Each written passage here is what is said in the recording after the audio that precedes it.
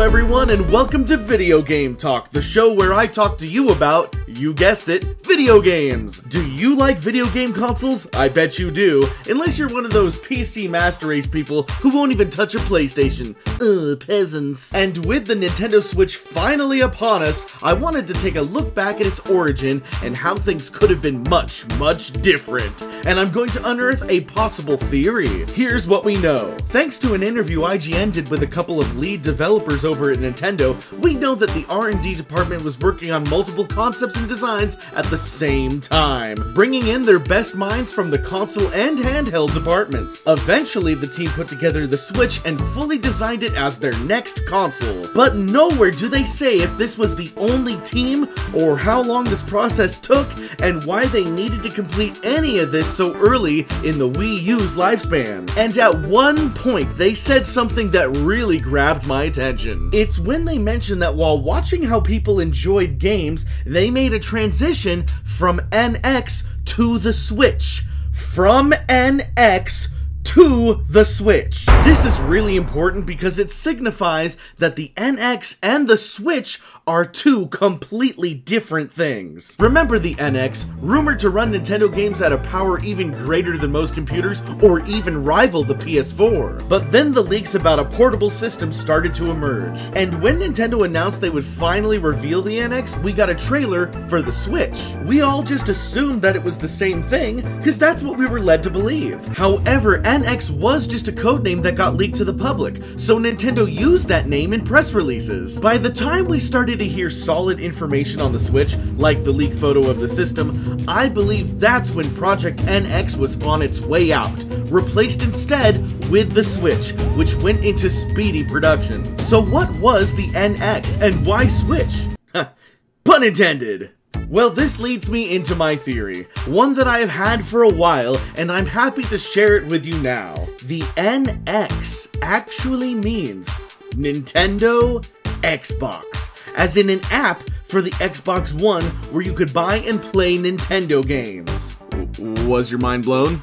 I can't hear from over here. Are you okay? Now that may seem like a stretch of Stretch Armstrong proportions, but I have my reasons. In May of 2016, I went to Nintendo's headquarters in Redmond, Washington to talk about the new Super Mario DLC for Minecraft. Why go to all this trouble just for Minecraft? Well, it was significant because it represented a joining of forces between Nintendo and Microsoft, who is the publisher of Minecraft. And if you don't believe me, just listen to this interview I had with Damon Baker of Nintendo. The close working relationship we've had with Microsoft, I think it's a little unprecedented. I mean, most people wouldn't expect Nintendo to be working so closely with Microsoft. Microsoft and Nintendo working together? This is insane. Is this the apocalypse? What's going on? I think it's just a really good thing. Their campus surrounds us anyway up here in Redmond, so it's really convenient for us to walk down the street and work with them, so it's been a cool experience. Nintendo and Microsoft at the time were both suffering losses for their consoles, and it seemed natural to establish a friendship. And with such strong rumors about the NX, it seemed inevitable that Nintendo would have to do something huge to dispel the stigma of the Wii U. At this point in time, I believe the plan was to create a platform app for the Xbox One that would handle playing new Nintendo games, possibly similar to the Nintendo Store. And with Microsoft publishing games for the Wii U, it seemed fitting that Nintendo would in turn publish games for the Xbox One. This would ensure that Nintendo would keep making money on their games without having to lose money on making a new console, and make more powerful games that could be handled by the Xbox One's more powerful hardware, possibly explaining some of those early NX rumors. At the same time,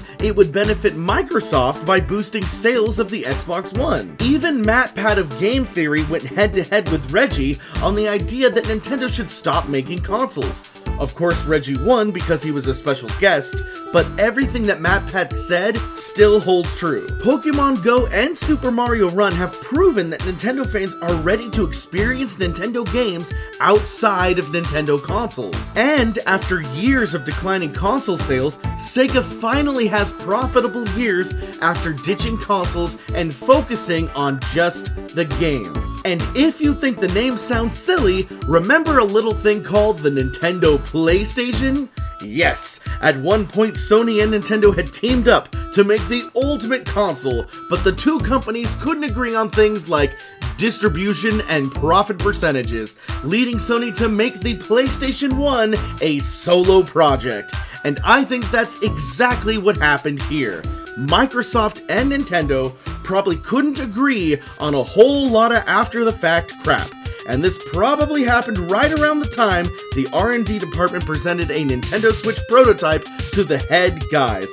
And so, that is the transition from the NX to the Switch, maybe. But, I'm just talking, having a good old video game talk. And hey, if you like video games, check out the newest episode of Video Game Fights, a competition show where video game knowledge and how to defend it are the key. And as always, subscribe to Rich Alvarez, it's good for you.